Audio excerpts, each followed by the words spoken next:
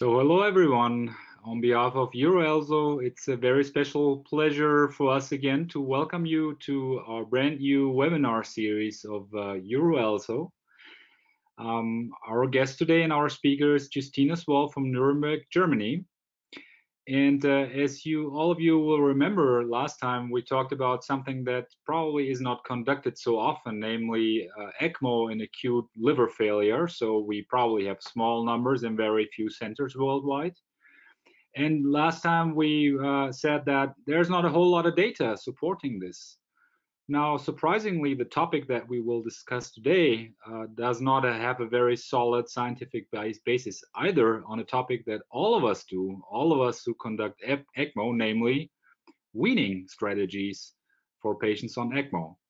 Now, Justyna will give in her presentation just some general considerations, then the very sparse data on the topic, and it's very exciting that eventually she will present the data of a brand new survey that she conducted on behalf of EuroELSO. So we will learn a lot about local practices in this setting. And before we get started, I would like to remind you, all of you who participate to today's webinar, that in the webinar tool, you can enter your questions. I will be able to see them and I will sort them out. And in the second part of the webinar, after Justyna finished her presentation, when we have this discussion, I will pass the question on to Justyna and we can have a discussion about everything that's important to you. So for now, thank all of you for joining, and especially thank you very much, Justyna, for making yourself available, for putting the effort into this presentation and for offering your time. So now it's up to you. Please give us your perspective on weaning strategies on VV ECMO. Thank you, Peter, for introducing me. Let me just open the presentation. So weaning from VV ECMO is a very special issue, and this is also in my opinion, very hot topic, because everybody knows ECMO doesn't kill people. This is what we experience after EuroELSO study. So if we put the patient on the ECMO, we also should be able to wean the patient from the ECMO. This is the main goal for the lung to recover and to wean the patient from the ECMO. So I have no conflict of interest to declare. And as we said, the goals of respiratory support on VV ECMO is to provide the oxygenation and CO2 removal. It's lung protection and lung rest. It's to minimize extracorporeal support to the lowest level needed and to maintain gas exchange. And finally, we want to wean and decannulate the patient. And I put all this graphic to discuss what can we bridge on VV ECMO. So we always say VV ECMO is a bridge to recovery, bridge to decision, or bridge to nowhere.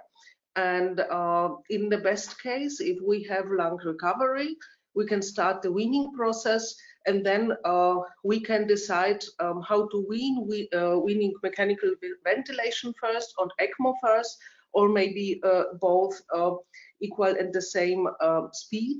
And then we have bridge to decision if there is no lung recovery. And we have mostly first prolonged ECMO.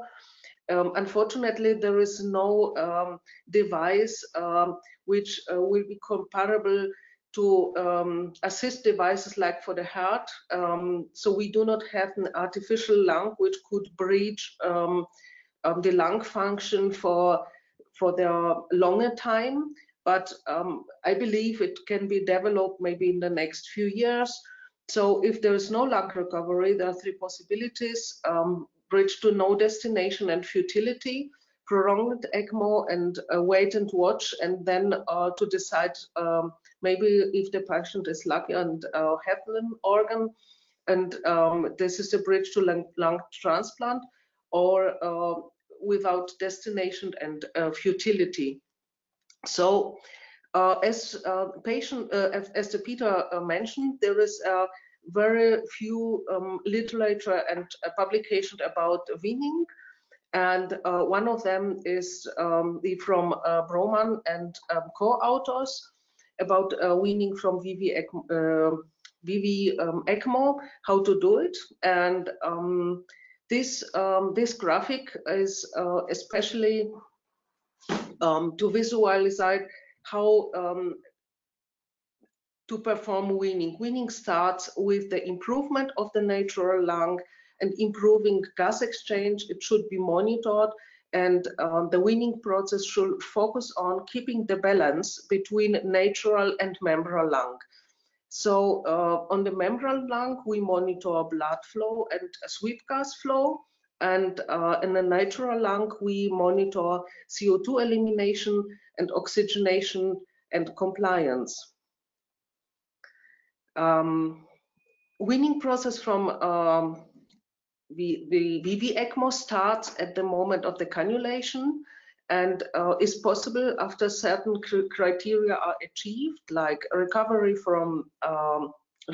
of tidal volume or underlying disease. And this is exactly what the authors of the previous publication described. There are some differences between some centers.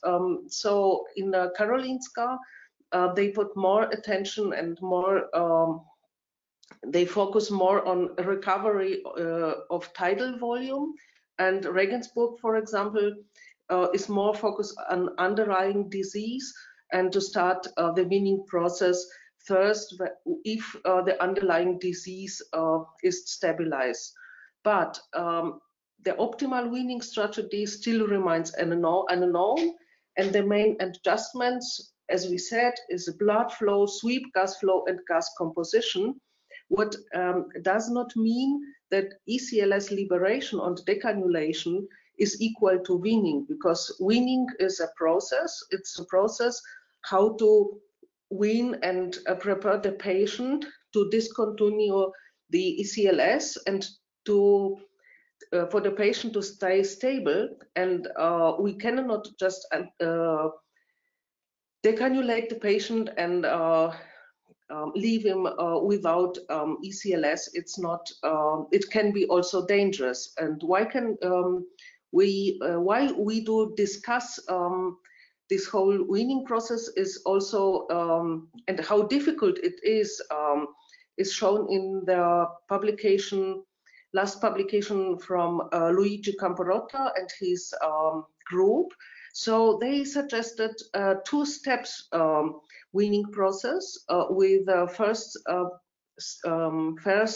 test of ECMO deoxy challenge test, and then ECMO CO2 challenge test.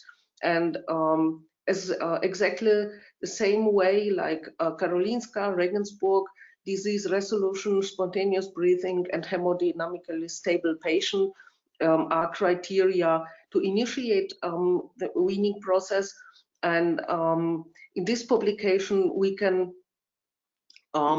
they focus more on 2-step weaning process.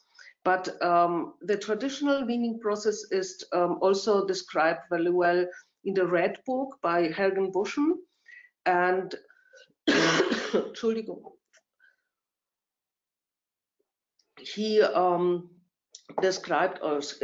describes how to start with weaning of sweep gas flow, stepwise reduction to 0, then adjust to the respiratory rate and FiO2 levels if patient on mechanical ventilation. The eventual, some centers also wean extracorporeal blood flow parallel to the sweep gas flow to set a minimum flow. But this strategy brings also some disadvantages, especially for the anticoagulation, because with minimum flow. There is a higher risk for clotting, but we also want less anticoagulation because, before decannulation. So this probably the best way is to set the blood flow something about 2.5 liters per minute with something like 600 units of heparin, and then remove heparin maybe 6 or 8 hours before decannulation to keep all this stable. Then it's recommended to monitor mixed venous saturation in the conventional way, especially a steep drop may indicate weaning failure. And of course, as said, stable hemodynamic condition, no severe different organ failure, and adequate oxygen delivery are the achievements of weaning and for the patient who can be weaned. What about mechanical ventilation and the settings? The ventilator settings appropriate to allow decannulation vary from patient to patient. But what we know, the lung protective ventilation should be continued, and also the same PaO2, FeO2 ratio above 100 without ECLS, and normocypnia with pH about 7.3 should be safe for weaning. There are some patients who can not be weaned, and what we know, average VV ECMO support is about duration about 12 days. This is based on the data from the EuroELSO registry, but the duration of support does not predict futility. So the full lung recovery can also be achieved after weeks and months of support. I suppose the most longer report about lung support on VV ECMO was about something like 600 days. But during such a long time, ICU and ECMO-related complications make prolonged runs difficult, and 1/3 of the patient may not be able to be weaned. So this weaning appropriateness should be reviewed regularly. It, of course, depends on the patient and on the timeline. What to do if the patient is will be not able to be weaned? So this is some results from the survey performed by Daryl Adams, and there are some factors likely to influence decision to withdraw ECMO support, and the most of them are patient comorbidities, patient wishes, etiology of respiratory failure, patient's age.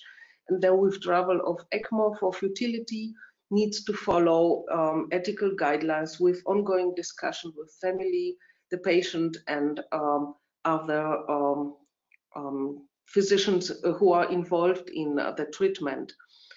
But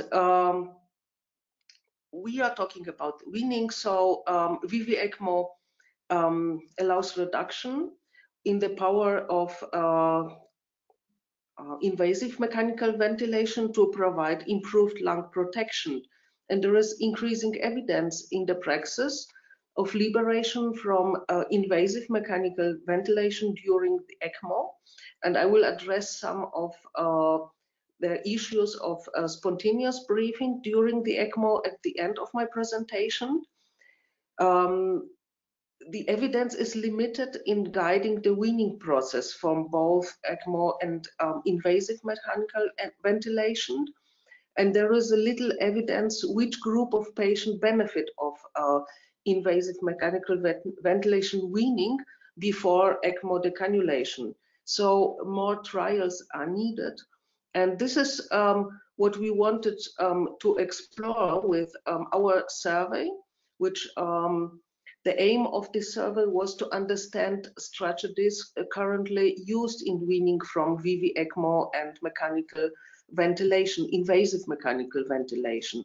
So our survey characteristic, the survey was performed from April to end of May 2019, was provided during the EuroELSO conference in Barcelona, EuroELSO newsletter and the social media channels. It consisted of 15 multiple choice questions with no requirement to answer all the questions.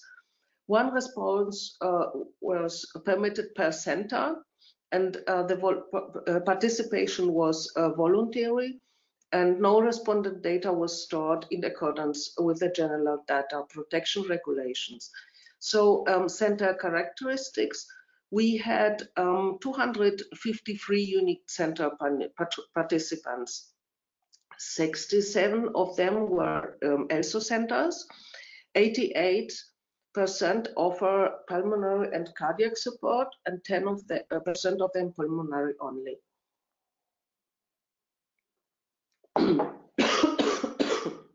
47 of the centers treated adults only. 32 all age groups, neonatal, pediatrics, and adults, and about half of the centers were reported to perform more than 30 ECMO runs per year. So we asked the participant, how would you describe the weaning strategy in others patients on VV ECMO? And we've got quite interesting responses. So the majority, it was about 41%, responded their strategy is sedation after ECMO cannulation, then gradually reduced sedation, assisted spontaneous breathing is allowed and implemented during the ECMO.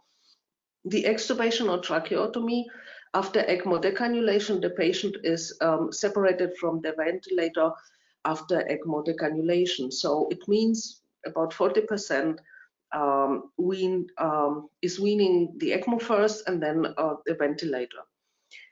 Then about 1/3 of the participants responded, they performed sedation at the beginning of the ECMO, then after ECMO cannulation, gradually reduced sedation, assisted spontaneous breathing is allowed and implemented during ECMO.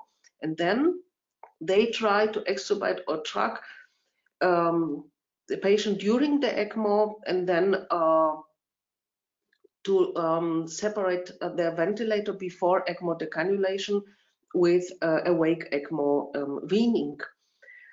So I believe the most conservative strategy with controlled mechanical ventilation during ECMO and extubation or track after ECMO decannulation was in the minority of the responses, about 16%, and about 10% of the responses perform different strategies in ARDS patient on VV ECMO.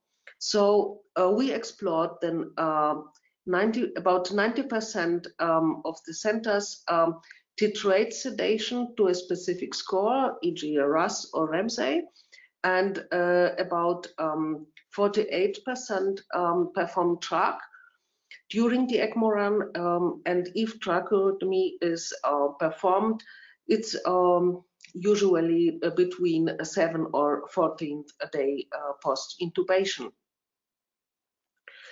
About 75 patients were extubated after ECMO decannulation, and about 12% patients are awake and not intubated during the ECMO runs. This is what we explored with our survey. It means the majority of the patients are still ventilated at the point of ECMO decannulation. And one of the questions was, of course, also the weaning strategy regarding to the reason of respiratory failure. And this is interestingly, About and these questions, multiple answers were possible, but okay, about 50% of responses said yes, we tend to discontinue ECMO before attempting extubation in patient with RDS. So this is the same what we explored in the last question, but about 25% says, okay, yes, we tend to avoid intubation or early extubate patient awaiting lung transplant, which is the same what we can find in the literature. The most awake patient on VV ECMO are transplant awaiting patients. And interestingly, about 17% tend to avoid intubation or early extubate patient with COPD. Then 1/3 of participants said no, weaning strategy for patient on VV ECMO is grossly the same, regardless of the reason of for respiratory failure. And maybe we could discuss this in some questions if they appear after the presentation, because I strongly believe we should wean different patient group on VV ECMO differently. So what about the reasons? One, ECMO team members do prefer to extubate the patient on the ECMO. Extubation comes first, or to stop ECMO while continuing mechanical ventilation. So to discontinue ECMO came first. What the participant said is what they are afraid of. So the most advantage if the patient can be extubated on VV ECMO is extubation first can decrease the risk of ventilation associated pneumonia. Of course, awake patient and patient who can move, it's not sedated, it's associated with less muscle, including diaphragm weakness. Participant would prefer to extubate patient because it allows optimal neurological assessment and contact between the patient and the relatives. Some of them, and if you can see the numbers, and this question was allowed to choose multiple answers. So it's like 1/3 or about 30% for each one. So 30% would prefer to discontinue ECMO first because it allows stopping anticoagulation. What means, okay, the patient with risk of bleeding, of course, it is the strategy which can be preferred.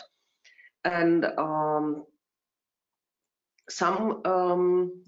there is a group, as said, 30%, they would prefer to remove ECMO first because managing the patient on ECMO, which the patient is awake and spontaneously breathing, is too difficult and risky, which is true in some circumstances. And of course, managing those patients require a very good qualified staff, and the station, the department has to be well staffed because this patient cannot be. It required physiotherapy and some more attention, like than the patient who is sedated. So summarizing, our survey showed significant differences in management of invasive mechanical ventilation, sedation, and ECMO during VV ECMO. And the differences are also among centers and clinicians as well. And one out of 3 participants consider weaning of invasive mechanical ventilation before ECMO, which is demonstrating a growing perception about the practicality and feasibility of awake ECMO, also in non-transplant patients. And there are a few, not so many. So the most publication we can find about awake ECMO are about transplant patients, but there are two very good, one from Gattinoni, Thomas Lange group, and the group of Dirk Donker. And they described very well disadvantages and advantages of awake ECMO patient. And the most advantage we have for the awake patient during the VV ECMO run is, of course, well-preserved physical condition, active treatment participation, less delirium, ability to eat, drink, and communicate with their family and the medical team. But we should also remember that spontaneously breathing have enormous consequences for the physiology of the lung, and it means especially the ventilation perfusion matching is enormously improved because the diaphragm is moved in the physical way on the dorsal part, and as well functional residual capacity. There are less atelectasis which can be built. Of course, we avoid a ventilator-induced diaphragm dysfunction. The intrathoracic pressure is decreased, which improved cardiac filling, cardiac output, and pulmonary lymphatic drainage. And as we mentioned before, if the patient is not intubated, we also avoid the ventilator-associated pneumonia. What about the disadvantages? So there is a risk of invasive device displacement, and this is exactly what also the participant of our survey told us. There is also a kind of patient discomfort, pain, and anxiety. So we need maybe different drugs, not for sedation, but more for pain and anxiolytics. And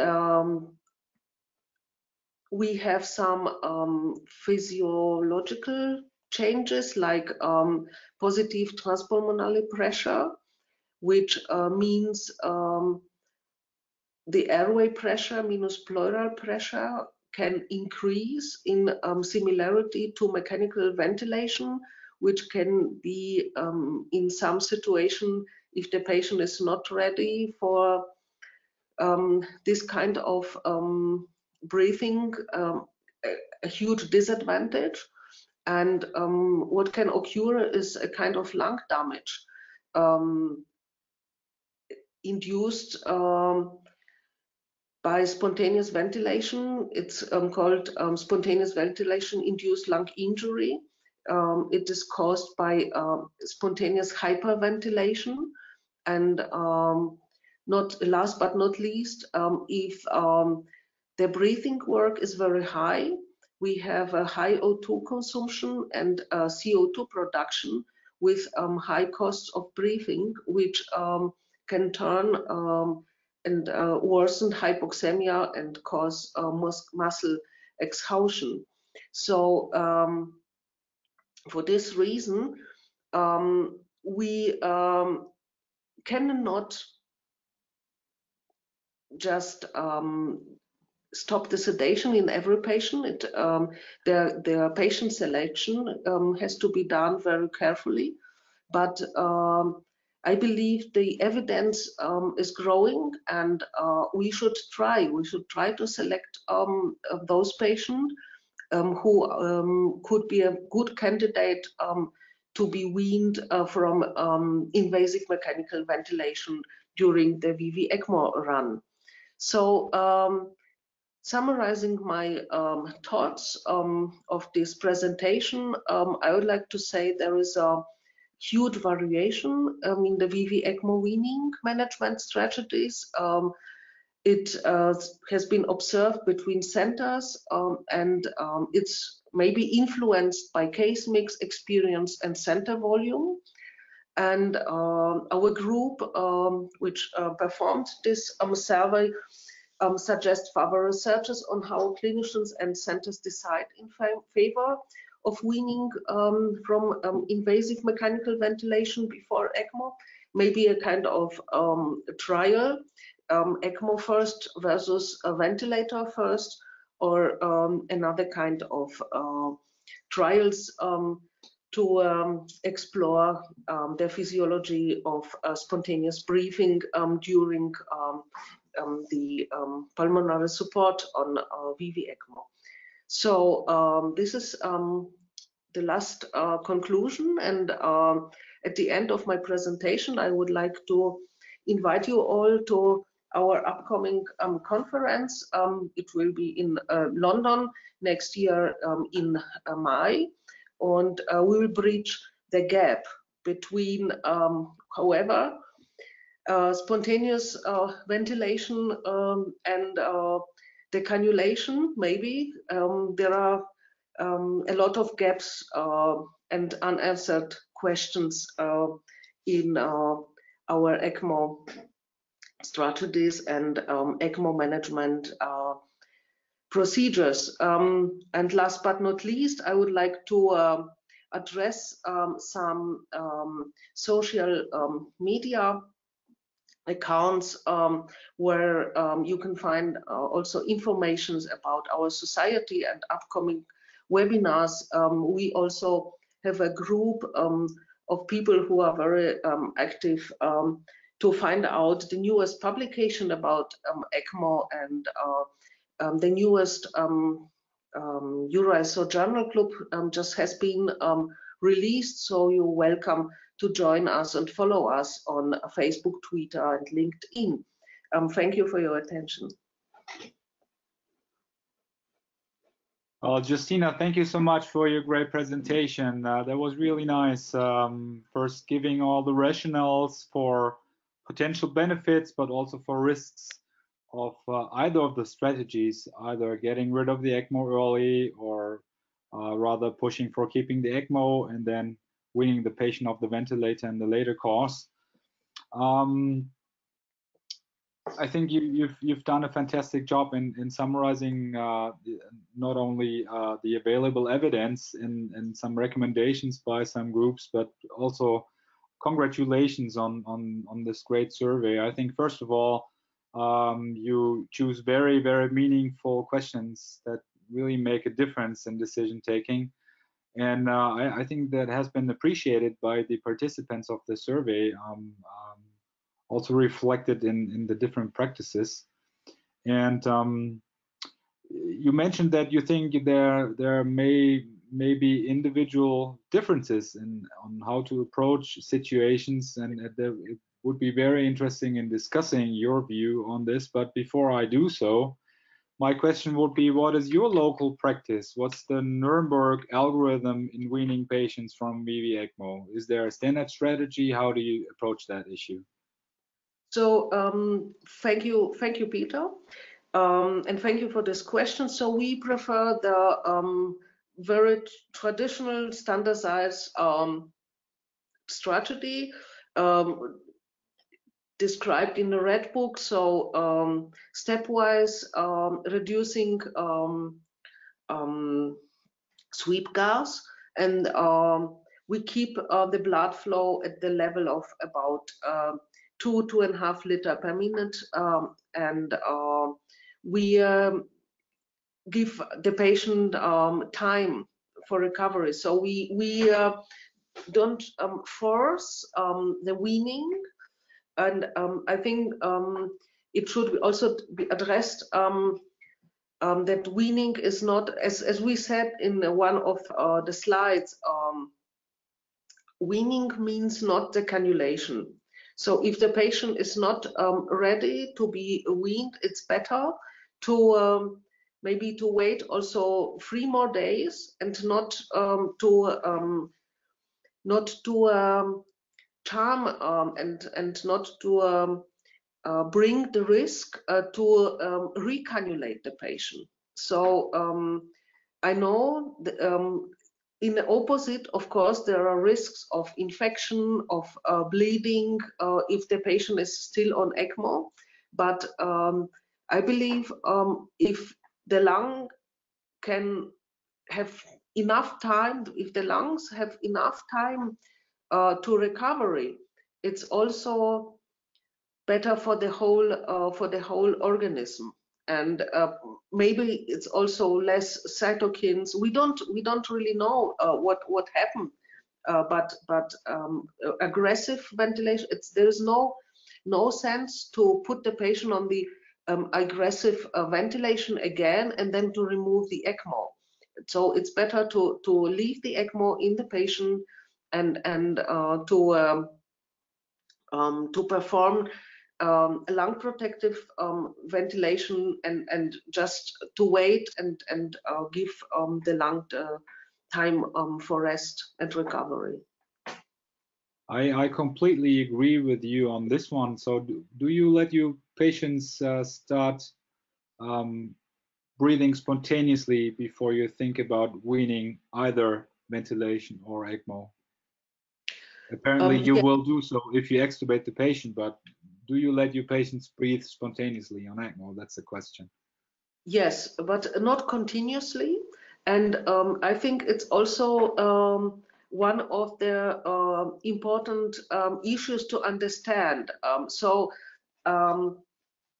I always wondered why the patient says I have weaning is painful, and I believe what we do with the sedation, so the respiratory muscle and intercostal muscle are not working, and then we drive the patient to breathe, and it's like muscle stress. So this is what I prefer, and I believe it should be preferred, is to start short intervals of spontaneous breathing trial if the patient is ready, and then to elongate it, and then maybe to let them breathe spontaneously for 12 hours, and then to have a rest at night, and so on and so on. This is quite a process, and it should be adjusted to the patient, not to the protocol. Okay. So you mentioned something that we had in a webinar with Mathieu Schmidt last year, that many patients on ECMO with ARDS, they will have a huge respiratory drive once you let them wake up and let them start breathing spontaneously, even when they are on ECMO, even when their black gases are okay. And to my understanding, that's not really understood nowadays why that is the case. So do you have a certain threshold with respect to transpulmonary pressures or to the respiratory drive where you would stop spontaneous breathing trial on ECMO when you watch the patient? I think it should be no stress for the patient. So it means if the patient is sedated, he can also breathe spontaneously, which means we should not all the time try to do everything at the same moment. And I would prefer to if the patient was really very sadly ill, in severe ARDS with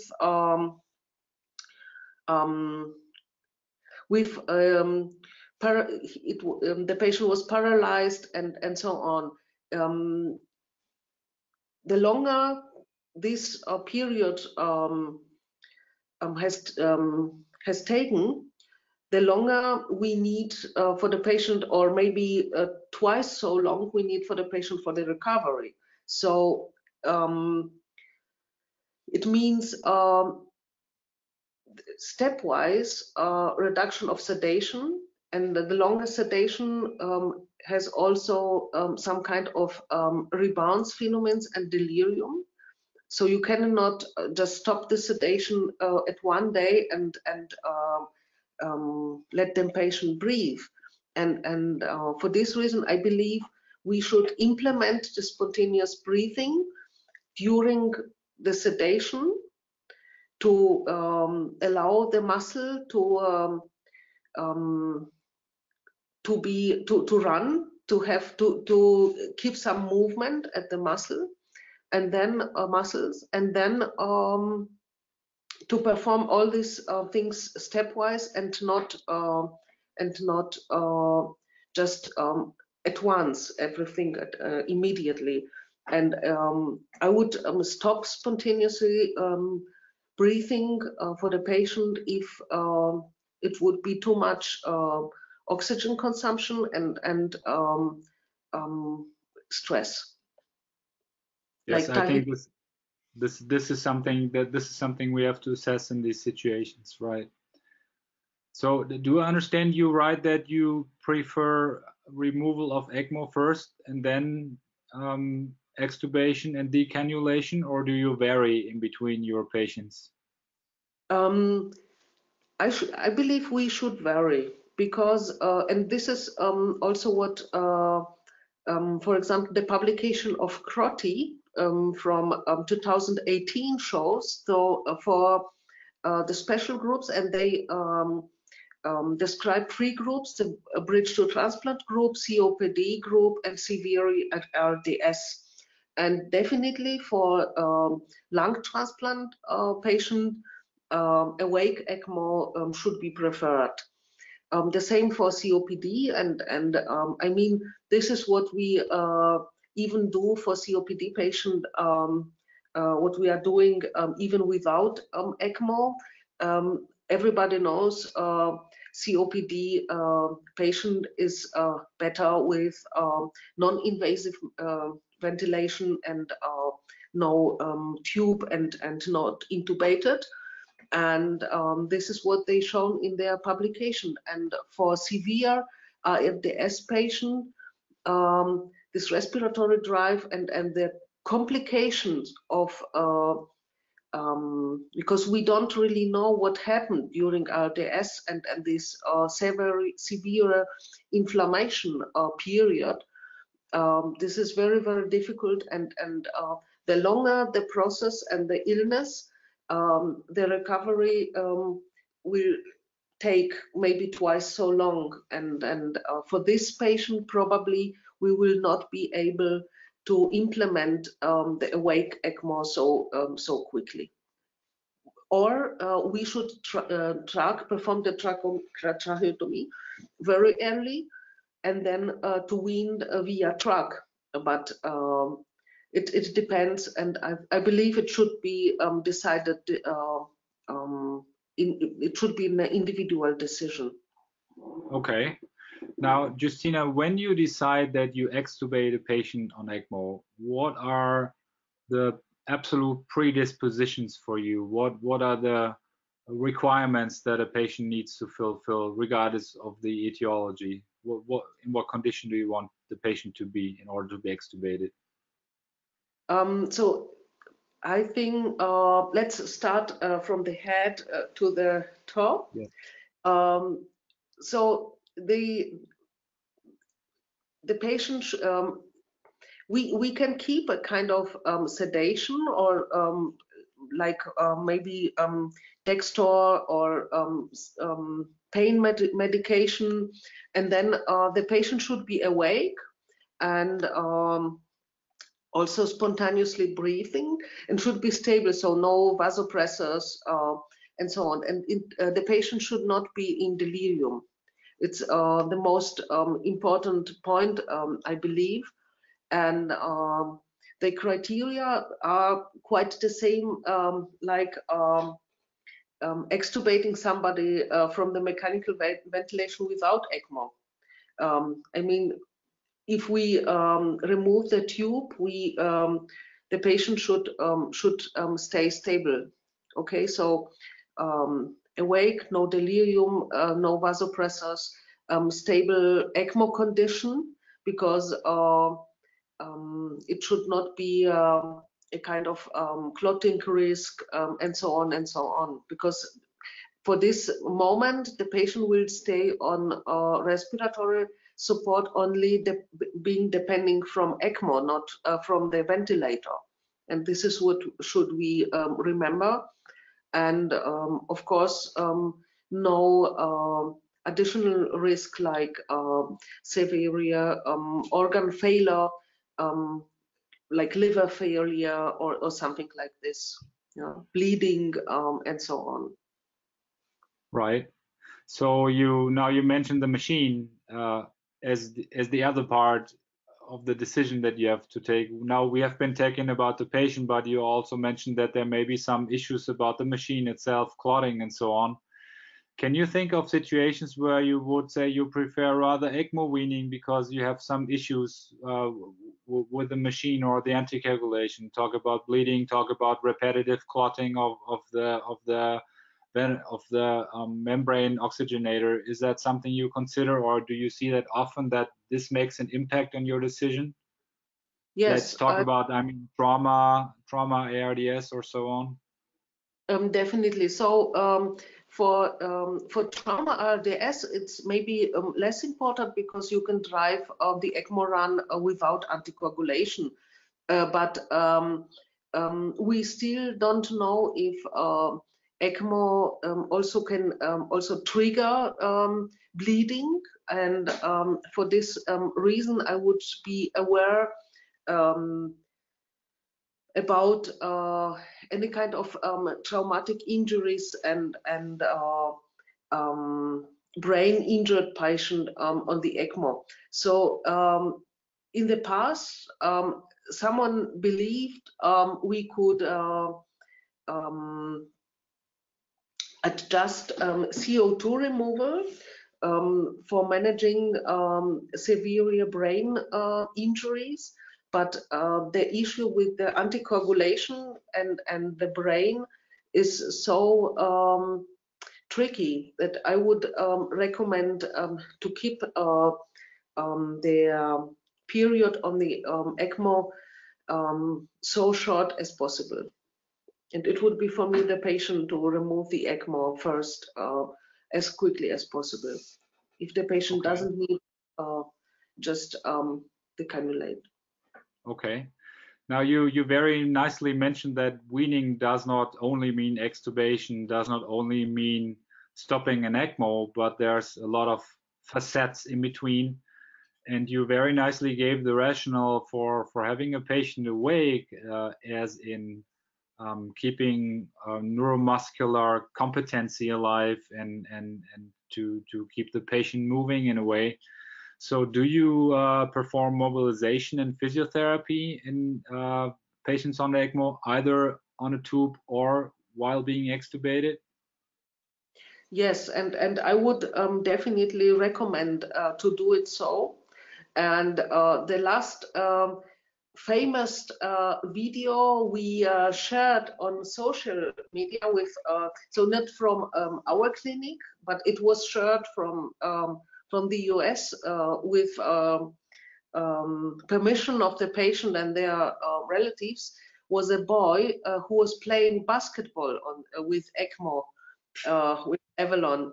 So it's really amazing, and there are a lot of reports, and especially kids are very very smart with mobilization with ECMO, but there are also a lot of amazing reports about adults, and it's very important. Yes. There's one of the questions of one of our participants who says they don't have double lumen cannula available, and if you would think that it is safe and feasible to also mobilize patients with a femoral jugular cannulation strategy? It is feasible, and of course their cannula has to be secured, and the patient has to be advised to be careful. So as I said, their department should be well staffed, and for the beginning there is a need for maybe 3-4 people who are helping with mobilization. But before we start with to mobilize from outside of the bed, you can also there are a kind of bed bikes. So it's like a bike which is put into the bed, and the patient can trample inside the bed. So it's also a kind of mobilizing patient. And any kind of different activities, and it's not impossible to sit with a femoral cannula. It's also possible. Yes, and this is also our perception, and I think there's quite some data from Michigan on that. You mentioned over and over again that this is an issue of staffing. We also call this, whenever we do a mobilization on patients with ECMO, we call it like it's an intensive care family get together, because there's at least one doctor, there are nurses, there are usually 2 physiotherapists, and it's about, especially when you run a program that you build up, it's about building up trust and sharing responsibilities in such situations, so that you never get into that idea of who takes the blame if anything happens. And I mean, of course, in a program like you run, this is probably routine, but when we talk to people at the conferences and the meeting, we learn that even some centers who have rather large numbers of ECMO patients per year, they still didn't get into the mobilization issue at that point. So just a comment from my side. So Justyna, now that we know that this issue is tackled so differently from different centers, and accepting that we don't have really good evidence on how to do it, except that, as we usually do, we say it needs to be individualized, which is true. What would be the next steps in terms of gaining evidence? What kind of studies do we need? What are your ideas on how to enlighten this matter? Yes, this is a very good question, and the more I think about it, the more different trials ideas I have. So at the beginning, as we started with the survey, I thought it's easy. We just try ECMO first versus ventilator first, but it's not so easy. And I believe if we would like to perform a study like this, to even randomized or observational, we should divide the patients into the group, and probably we should, because there is a lot of evidence about ERDS patients, about ECMO selection criteria, and so on and so on. So probably we should put more attention to this group, especially because we know this group is less adapted, or is longer on sedation, so it's difficult to wean and to keep them awake after the long period of ARDS. But the easiest study probably could be to evaluate a kind of complications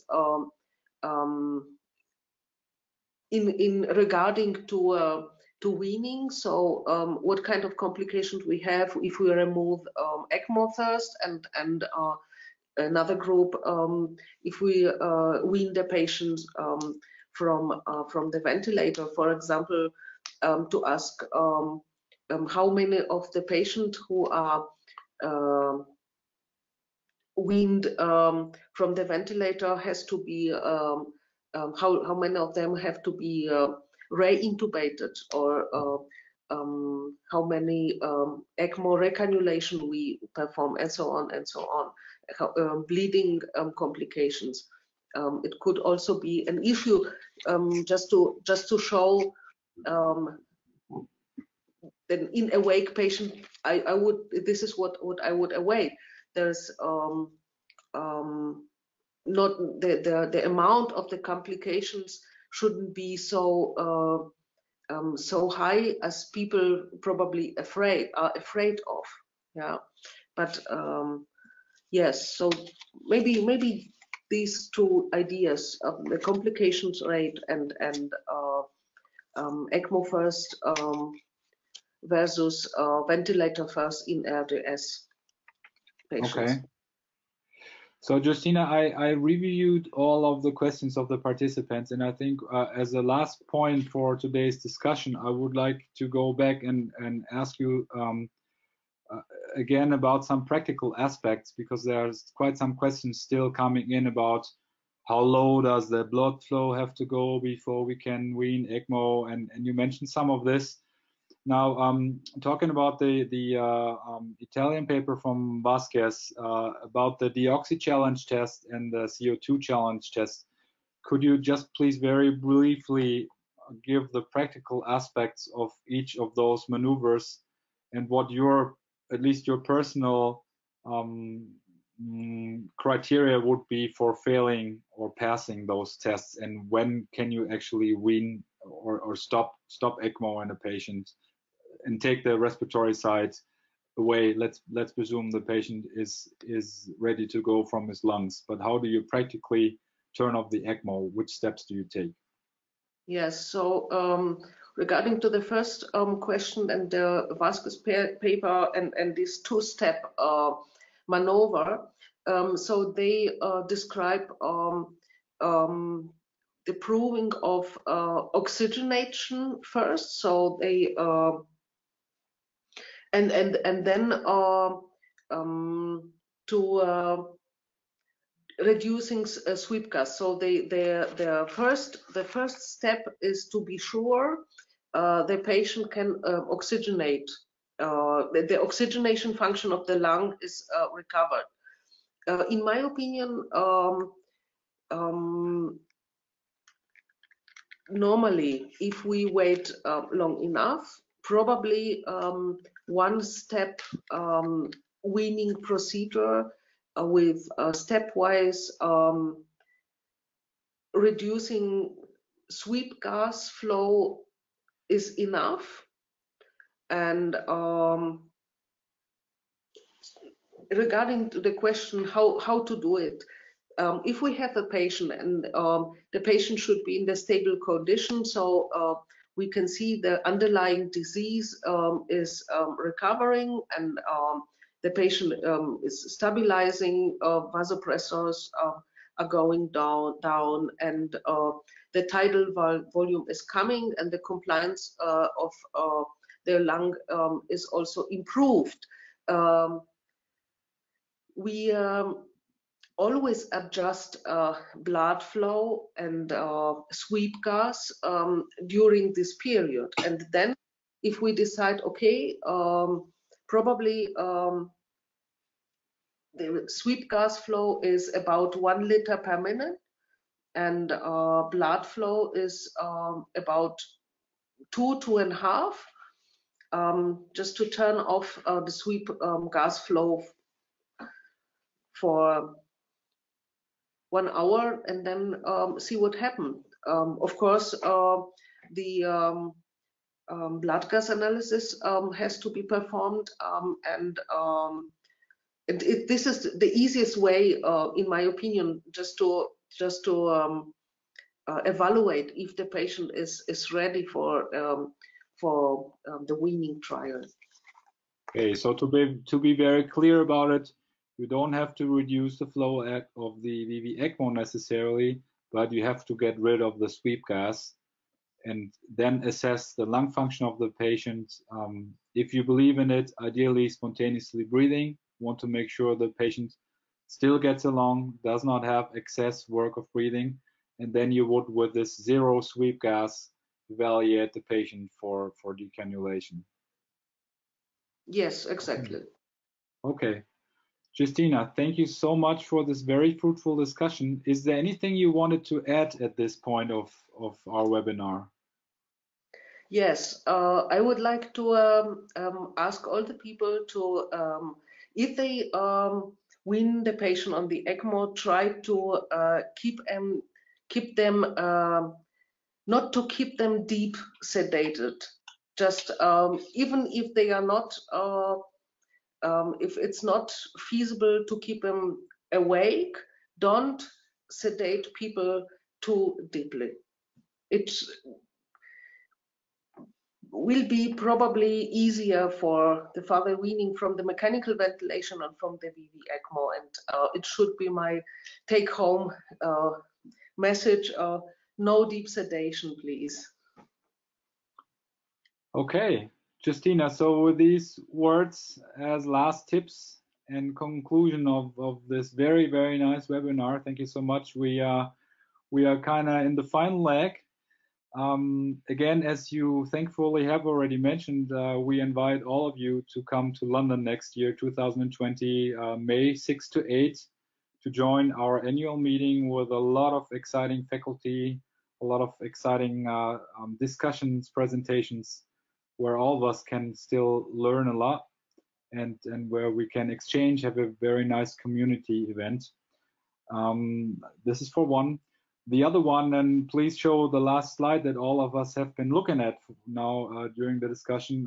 I would also like to thank you, Justyna, for putting a lot of work into the social media channels of EuroELSO, which is namely the Facebook account, the Twitter account, and we also have an Instagram account and also dedicated webpage for the Congress itself.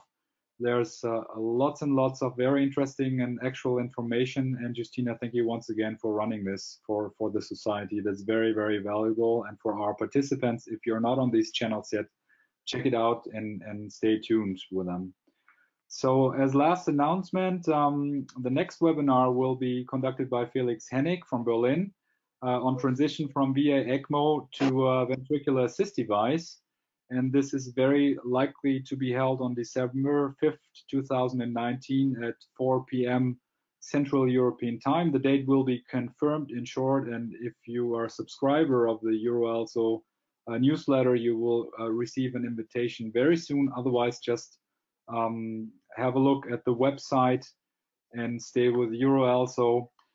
So as the last reminder, as every time, it's for one, you're only safe if your venous line is blueberry and your arterial line is cherryberry, and for the other, never ever stop breathing, otherwise it may cost your life. Thank you very much for joining us today. This is Peter Schellongowski from Vienna on behalf of EuroELSO. Have a nice day, and I see you next time. Bye-bye. Bye.